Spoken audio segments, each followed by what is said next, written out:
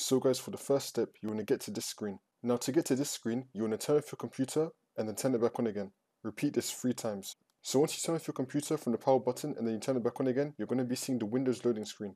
Once you see the Windows loading screen, you want to turn off your computer again from the power button. Repeat this 3 times, and then it's going to say to you, automatic repair, your PC did not start correctly. You want to click on advanced options, and then it will take you into this screen right here.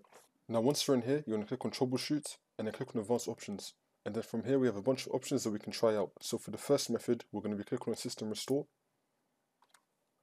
And if you have a restore point, you want to click on next, and then you want to go back to your restore point. But if you do not have a restore point, then that's fine. We're going to click on cancel, and we're going to try something else. You want to click on troubleshoot again, and then click on advanced options. Now for the second method, we're going to click on startup repair. If you do not see startup repair, you want to click on see more recovery options, and then it should appear for you. So now we're going to click on startup repair.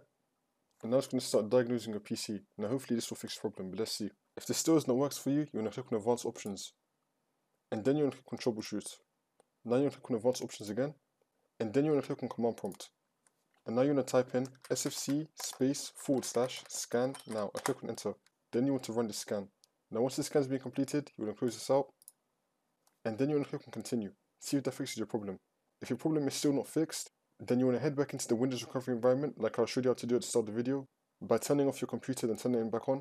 And then once you're here, you want to click on troubleshoot again. And then you want to click on reset this PC.